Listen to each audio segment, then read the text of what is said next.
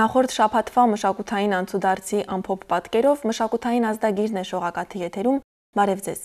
Թանգարանների միջազգային օրվան ամենամոտ շաբաթօրը աշխարհի բազմաթիվ երկրներում նշվում է այսպես կոչված թանգարանների գիշերը։ 15 տարի առաջ տոնին միացել է նաև Հայաստանը, 6 տարի առաջ էլ Արցախը։ Մայիսի 18-ին եւ 19-ին մշակութասերները հնարավորություն ստացան մինչև ուշ երեկո այցելել Հայաստանի եւ Արցախի 116 թանգարաններ, ծանոթանալ նրանց մշտական եւ ժամանակավոր ցուցադրություններին, ինչպես նաեւ մասնակցել հենց այդ օրվա համար նախատեսված հատուկ միջոցառումներին։ Թանգարանների միջազգային օրն ու թանգարանային գիշերը արտակարգ ռեժիմով աշխատեցին Հայաստանի եւ Արցախի 116 թանգարաններ։ Հազարավոր այցելուների թանգարան էր բերել ոչ միայն անվճար մուտքի հնարավորությունը, այլև հետաքրքիր միջոցառումները, որոնք այս տարի անցկացվում էին գերհաղորդակցվող թանգարաններ, նոր մոտեցումներ, նոր հանդրույթներ խորագրի ներքո։ Մեր առաջին կանգառը Արա Սարգսյանի եւ Հակոբ Կոջոյանի տուն թանգարաններ։ Թանգարանն արդեն 45 տարեկան է։ Երևանի կենտրոնում Սուրբ Զորավոր եկեղեցու բակում գտնվող այս երկհարկանի առանձնատանն են ապրել եւ ստեղծագործել հայկական կերպարվեստի երկու խոշոր վարպետներ՝ քանդակագործ Արա Սարգսյանն ու նկարիչ Հակոբ Կոջոյանը։ Հիմա որոշել ենք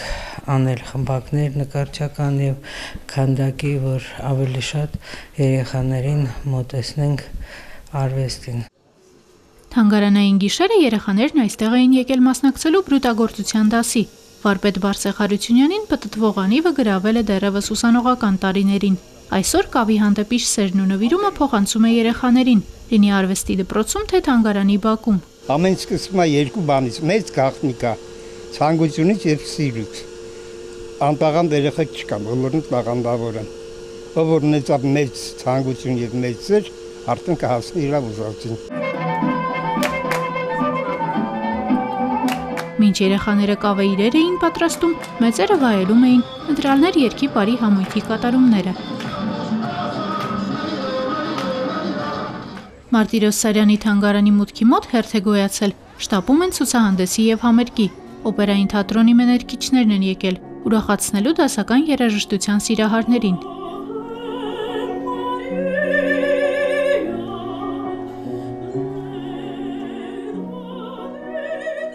Սա մի հնարավորություն է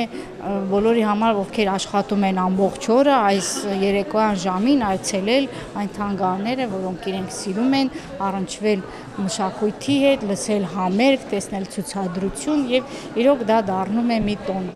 Սարյանի տուն թանգարանը 2016-ի վերաբացումից հետո ամեն տարի ընդունում է 30,000 այցելուի։ Թանգարանային գիշերներին շուրջ 8,000 մարդ է այստեղ գալիս։ Այս տարվա այցելուների համար թանգարանն անակնկալ ուներ։ Բացվեց Սարյանի գրաֆիկական գործերի նոր ցուցադրությունը։ Այն պարբերաբար կթարմացվի եւ կընդգրկվի մշտական ցուցադրության կազմում։ Ինքը լինելով գույնի վարպետ, հենց այդ գծի եւ գծանկարի մեջ նույնպես կարողացել է հաղորդել թե մարդկային դիմագծերը ստեղծելիս դիմանկար, թե մեր հայկական բնաշխարհը ստեղծելիս բնանկար, բայց նաև այդ ասպարեզին է վերաբերվում իր գրքարվեստի աշխատանքները եւ թատերական ձևավորումները։ Արդեն 9 տարի սիրված ու սպասված թանգարանային տոնի մաս է նաև Կավեշյան արվեստի կենտրոնը։ 3 ժամանակավոր ցուցահանդես, կրթական ծրագիր, լուսանկարչական տաղավար եւ բացօթյա մուլտիմեդիա։ Կենտրոնն այցելուներին ներկայացավ հագեցած ծրագրով։ Աղջիկներիս հետ եմ մենակ չեմ ու իրանց շատ լավ առիթ է փոքրուց ավելի ծանոթանան մեր մշակույթին, մեր արվեստին, թանգարանները այցելեն, որ իրենք էլ եթե դուրս գան մեր երկրից պատմելու բան ունենան։ Ուրախ ենք մասնակից լինել այս հետաքրքիր միջոցառմանը, որը իրոք շատ կարևոր դեր է խաղում, կարծում եմ բնակչության արվեստի գործերին ծանոթանալու կարևոր գործում, այսպես ասած, որտեղ դա ոնց որ գովազդվում է տարբեր եղանակներով եւ դրա մասին շատ մարդիկ են իմանում։ Արվեստանոցում տաղավարն է, այցելուները նկարվում են կանաչ ֆոնի վրա։ Լուսանկարի մշակման արդյունքում նրանք կհայտնվեն ցուցասրահում կամ արվեստանոցում։ Փորձում ենք այսպես օգտագործել թանգարանների բազմակապ հնարավորությունները, ինչպես նաև նորագույն տեխնոլոգիաները, թանգարանները ել ավելի գրավիչ եւ մշակույթը ել ավելի հասանելի դարձնելու համար։ Թանգարանային գիշերը բազմամարդ էր նաև Կավեշյան քանդակների պարտեզը։ Այստեղ կազմակերպվել էր հաղորդակցում պատմությանը խորագրով բացօթյա մուլտիմեդիա։ Կենտրոնը ներկայացնում է մինչ կասկադի կառուցումը այստեղ պուրակում գտնվող Դերենիկ Դանիելյանի կողմից հեղինակած խճանկարը։ Այսօր մեր այցելուները կարող են դիտել խճանկարի արդեն եռաչափ մոդելավորումը։ Մայիսի 18-ը որպես թանգարանների միջազգային օր նշվում է 1977 թվականից։ Միայն 20 տարի անց Բեռլինում կազմակերպվեց առաջին թանգարանային գիշերը։ Երկօրյա թանգարանային տոնը Հայաստանում կազմակերպվել էր 15-րդ, Արցախում 6-րդ անգամ։ Աննա Կարապետյան, Տիգրան Մինասյան, Մշակութային ազդագիր։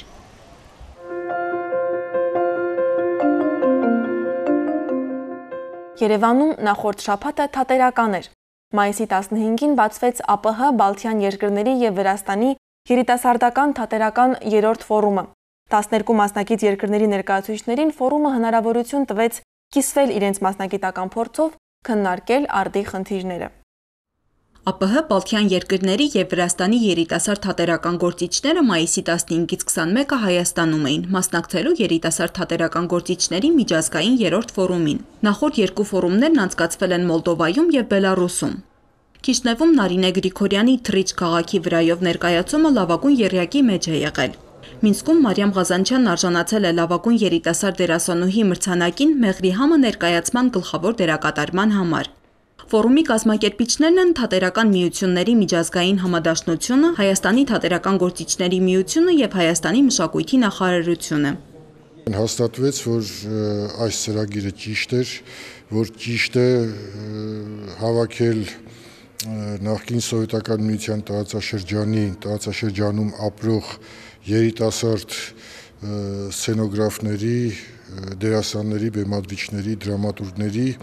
հնարավորություն ստեղծել, որպեսզի նրանք շփվեն իրար հետ, որպեսզի հասցեներ փոխանակեն, որպեսզի համատեղ ծրագրեր մտածեն։ Հակոբ Ղազանչյանը կարևորեց նաև այն հանգամանքը, որ չնայած մասնակից որոշ երկրների միջև առկա քաղաքական լարվածությանը, երիտասարդները նորմալ աշխատանքային հարաբերությունների մեջ են։ У каждого свои боли, свои проблемы. Յուրաքանչյուրն իր ցավն ունի, իր խնդիրը։ Կարծում եմ, այս համախումբը շատ կարևոր է։ Արդեն գրեթե 10 տարի է մենք հնարավորություն ենք տալիս երիտասարդ թատերական գործիչներին հանդիպելու, իրար ավելի լավ ճանաչելու, միմյանց ներկայացումները նայելու, ծանոթանալու պիեսներին, թեմաներին, որոնք նրանց անհանգստացնում են։ Выставки сценографов почитать. Пьесы, которые сегодня, ребят, темы, которые их волнуют. Մրցույթային ծրագրում յուրաքանչյուր երկրից ներառված էր մեկ ներկայացում։ Ընտրությունը կատարել է փորձագիտական խորհուրդը։ Լավագույնները կորոշվեն ֆորումի ընթացքում։ Իդեպ հաղթող ներկայացումը իրավունք կստանա մասնակցելու Մոսկվայի Չեխովի անվան միջազգային թատերական փառատոնին։ Ֆորումի բացմանը Տիկնիկային թատրոնում ներկայացվեց Լատվիայի Չեխովի անվան ռուսական թատրոնի բեմադրած Եվրիպիդեսի Մեդեան։ Բեմադրիչը Վլադիսլավ Նաստավշն է։ Հայաստանից մրցույթային ծրագրում ընդգրկված է Տաթև Մելքոնյանի «Ես այստեղ եմ» ներկայացումը, որը ռեժիսորի առաջին բեմադրությունն է։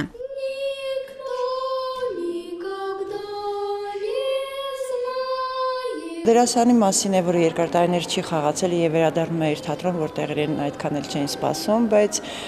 ինձ համար ավելի կարևոր էր մարդկային գործոնը, մարդու մասին եմ բեմադրել ավելի շատ, ոչ թե դերասանի։ Այս մեկ շաբաթվա ընթացքում թատերական ոլորտի ականավոր գործիչներն անցկացրեցին վարպետության դասեր։ Դրանք ֆորումի կարևոր բաղադրիչն են։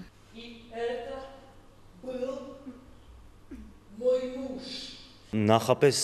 տրված է առաջադրանքը ռեժիսորներին, որոնք պետք է գան, եւ նաեւ հայ ռեժիսորներին, ում ընտրել ենք, եւ նրանք պետք է մի փոքր ներկայացում բեմադրեն կամ փոքր հատված բեմադրեն ժամանակակից դրամատուրգների, ովքեր կրկին ժամանելու են Հայաստան, իրենց պիեսներից եւ ցուցադրեն ռեժակովին, որից հետո գնալու է արդեն պիեսի եւ հատվածի վերլուծություն։ Ֆորումի կազմակերպիչները համոզված են, որ սա երիտասարդների համար նոր գիտելիքներ ձեռք բերելու եւ նոր որակներ զարգացնելու հնարավորություն է։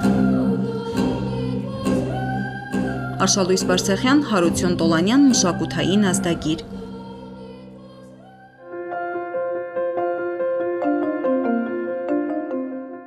Գաբրիել Սունդուկյանի անվան ազգային ակադեմիական թատրոնում 36 տարի անց կրկին բեմադրվել է Ժորա Հարությունյանի Հարսնացուն հյուսիսից պիեսը։ Պիեսի առաջին բեմադրիչը Վարդան Աճեմյանն է եղել, երաժշտության հեղինակը Արնո Բաբաջանյանը։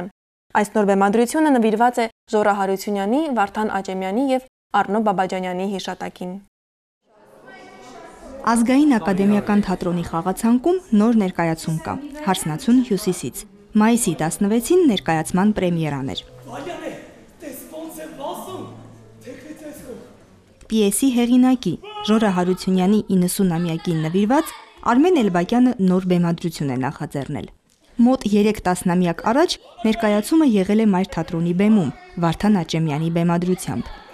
Իդեպ, ավելի վաղ, քան պիեսի էկրանավորումը,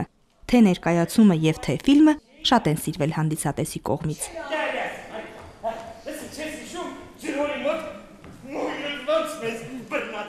Մեր դերասանապետ Վարդան Աճեմյանը բեմադրել էր այս պիեսը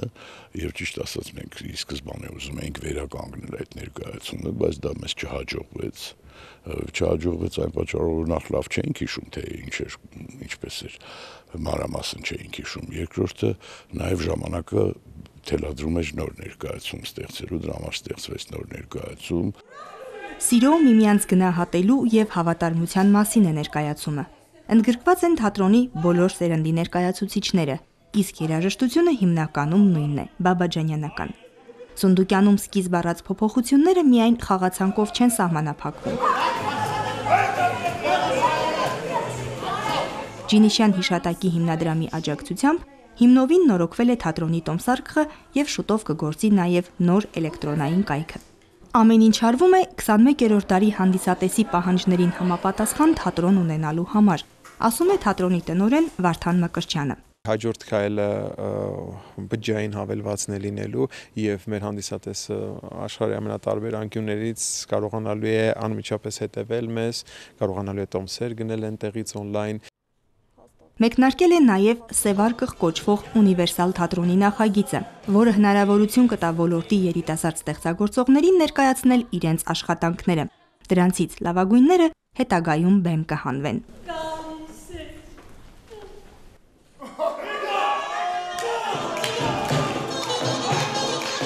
Սոնա Խաչատրյան, Հարություն Տոլանյան, Մշակութային ազդագիր։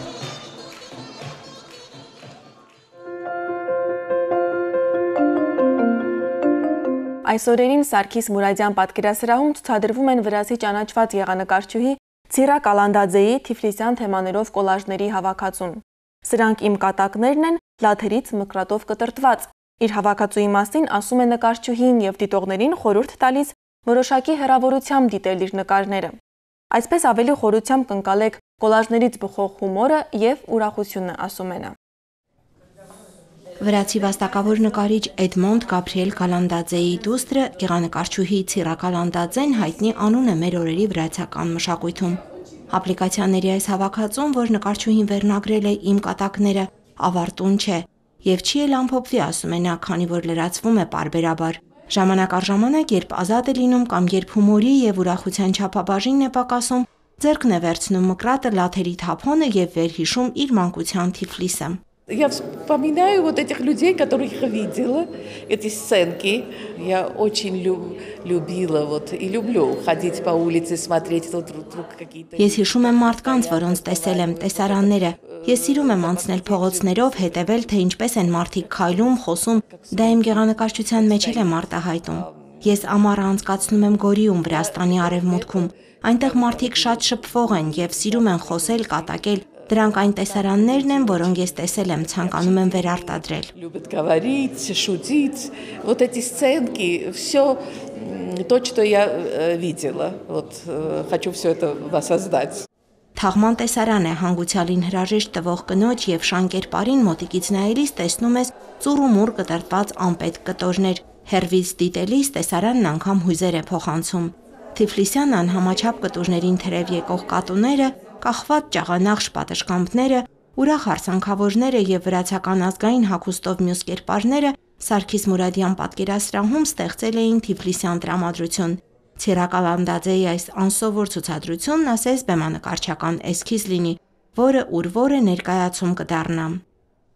Թբիլիսիի արվեստի ակադեմիայի շրջանավարտ նկարչուհին խորհրդային տարիներին հաճախ է եղել Հայաստանում, հանգստացել շորժայի ստեղծագործողների տանը, նկարել, բարեկամացել ժամանակակից հայ նկարիչների հետ։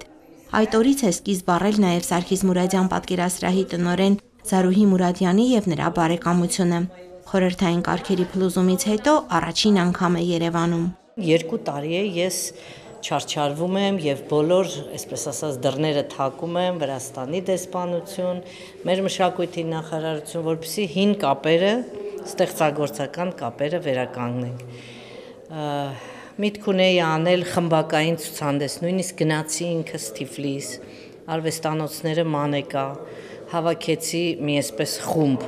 հայ, վրացահայ նկարիչների եւ Վրաստանի վրացի նկարիչների, ասենք մի 10 նկարիչի տվյալներ, ֆոտոներ հավաքեցի, բայց այդպես էլ ոչ ոք ընդառաջ չգնաց, ի վերջո ես որոշեցի ես եւ Ցիռան մեր ուժերով։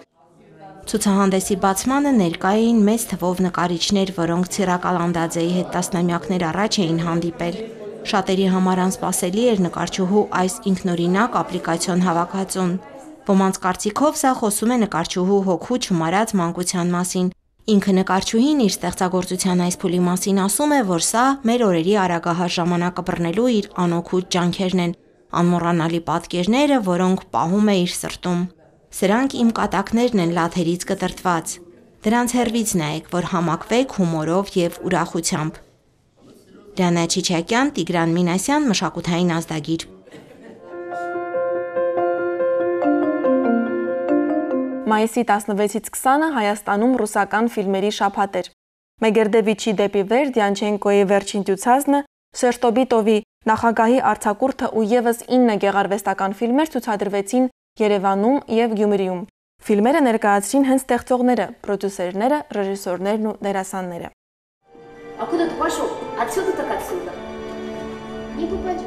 Ռուսական ֆիլմերի շաբաթը Հայաստանում սկսվեց ռեժիսոր Անտոն Մեգերդիչևի «Դեպի վեր» լիամետրաժ ֆիլմով։ Այն պատմում է Խորհրդային Միության բասկետբոլի հավաքականի եւ մասնավորապես 1972 թվականի Օլիմպիական խաղերում նրա հաղթանակի մասին։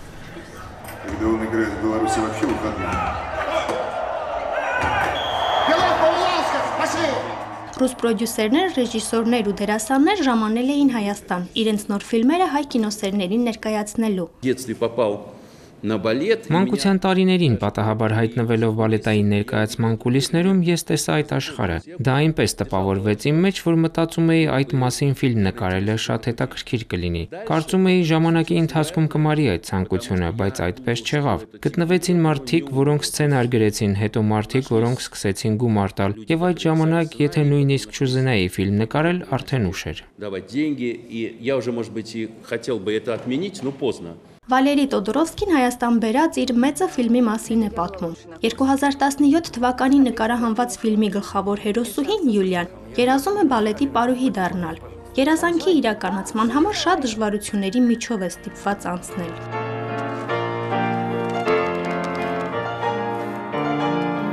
Տոդորովսկու մեծը Կարեն Շահնազարովի Աննա Կարենինա Վրոնսկու պատմությունը, Բորիս Խլեբնիկովի Առիթմիան եւ եւս 9 գեղարվեստական ֆիլմեր ռուսական ֆիլմերի շաբաթվա ընթացքում ցուցադրվեցին Երևանում եւ Գյումրիում։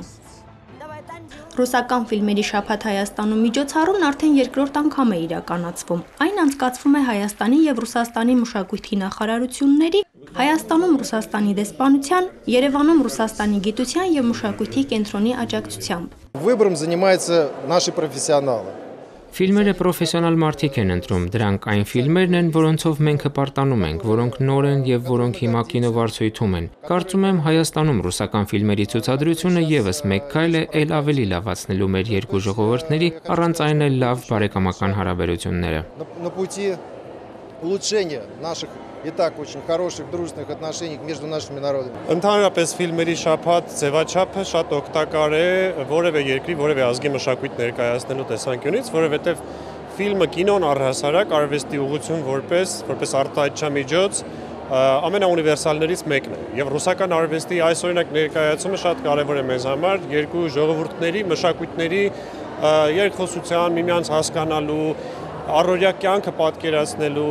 Պրոդյուսերների կարծիքով սա ոչ միայն ռուսական կինոյի նոր միտումներին ծանոթանալու եւ փորձի փոխանակման հարթակ է, այլև նոր կապերի ձևավորման եւ համատեղ նախագծերի իրականացման լավ հնարավորություն։ У армянского кинематографа достаточно хорошие перспективы. Հայկական կինեմատոգրաֆիան զարգացման լավ հեռանկարներ ունի, ել չեմ խոսում անցյալի հիանալի ֆիլմերի մասին։ Այստեղ գլուխգործոցներ են ստեղծվել եւ հայ ֆիլմի եւ անհատ կինոռեժիսորների կողմից։ Կտորմը երկինք, տղամարդիկ, բարև ես եմ, այս ամենը մեր ընդհանուր ոսկե ֆոնդն է։ Հուսով եմ ռուսական ֆիլմերի շաբաթը, ոսկե ծիրանը եւ այլ փառատոներ եւս կնպաստեն հետագա առաջընթացին։ Ռուսական ֆիլմերի շաբաթ Հայաստանում փառատոնի կազմակերպիչները հույս ունեն, որ այն կդառնա ամենամյա եւ տարեցտարի կընդլայնվի հայ-ռուսական մշակութային համագործակցության շրջանակը։ Սիրանուշ Հայրապետյան, Վրամ Խանամիրյան, Մշակութային ազդագիր։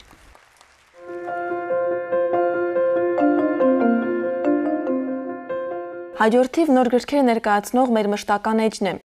Այսօր այն հատկապես կհետաքրքրի մանուկ ընթերցողներին։ Թե ինչ մանկական գրքեր է այս անգամ առանձնացրել շարքի հեղինակ Հերմինե Հակոբյանը, կիմանանք դիտելով մեր հաջորդ տեսանյութը։ Իտալերենից բնագրային թարգմանությամբ լույս է տեսել Ջերոնիմո Ստիլտոն արկածային շարքի արդեն երկրորդ գիրքը։ Այն իտալացի մանկագիր Էլիզաբետա Դամի ամենահայտնի շարքից է։ Շարքի հերոսը ինտելեկտուալ մկնիկ, հրատարակիչ եւ լրագրող Ջերոնիմոն է։ Ծնվել է Մկստանում, ավարտել մկնաբանության եւ հին աշխարհի փիլիսոփայության բաժինները, ղեկավարում է կրծողի արձագանքը հայտնի օրաթերթը։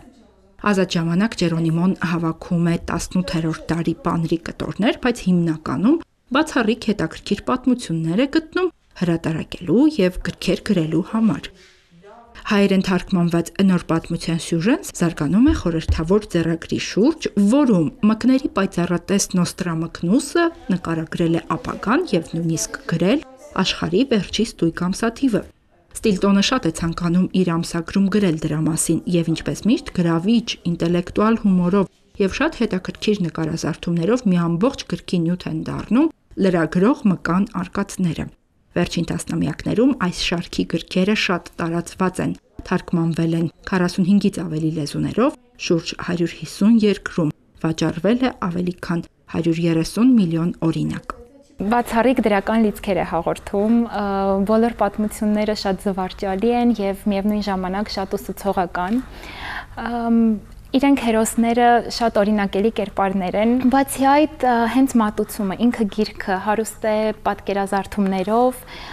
գեղեցիկ տառատեսակներով, շատ գունագեղ է եւ կարող է հետաքրքիր լինել նույնիսկ դեռ կարդալ չիմացող երեխաներին, ովքեր ուղղակի կարող են թերթել ու իրենց սեփական պատմությունները հորինել նկարներին նայելով։ Կարճ-կար մի քաղաք կար Գերմանիայի հարավում եւ կոչվում էր Համլեն։ Հայերեն է թարգմանվել Համլենի սրնգահարի մասին լեգենդի նոր վերապատում տարբերակը։ Թոմաս Բասի նկարազարդումները նորովի են ներկայացնում հայտնի հեքիաթագիրների գրի առած այս հին ու շատ հայտնի պատմությունը։ Քարե հաստ պարիսպներով հարուստ ու բարեկեցիկ քաղաքում կյանքը դյուրին է, բայց բնակիչները դժգոհ եւ ամբարտավան։ Անվերջ կերոխումների մեջ նրանք դժգոհում են իրենց երեխաներից եւ նրանց պատճառած նեղությունից։ Շուտով սրնգահարը վրեժխնդիր է լինում կախարդական սրինգով դյութելով ու իր հետևից անվերադարձ տանելով քաղաքի երեխաներին։ Սովորեցնում է շնորհակալ լինել եւ գնահատել յուրաքանչյուր օգնություն եւ մարդու յուրաքանչյուր գործ եւ հղում է նաեւ մեծերին, որ պետք է միշտ կարողանալ գնահատել մարդկանց աշխատանքը։ Եվ այս հեքիաթը Թոմաս Բասի մեկնաբանության մեջ հեքիաթը մի փոքր ավելի ունի ոչ շատ տրագիկ ավարտ, որովհետև ասում է վերջում երբեմն քարանձավի ներսից, այնտեղ որտեղ տանում է սրնգահարը երեխաներին, կարելի է լսել երեխաների ծիծաղը։ Այսինքն երեխաները երջանիկ ապրում են երախտամոռ եւ անշնորհակալ մեծերից, մեծահասակներից հեռու։ Մանկական գրանորություններն արդեն կարելի է ձեռք բերել Կոմիտասի պողոտա 49 կոտորակ 2 հասցեում գործող Զանգակ գրախանութից եւ Մայրաքաղաքի մյուս գրատներից։ Հերմինե Հակոբյան, Հարություն Տոլանյան, Մշակութային ազդագիր։ Այսպիսին էր մեր այսօրվա թողարկումը։ Նոր լրազամբյուղով կհանդիպենք արդեն հաջորդ շաբաթ։ Ցտեսություն։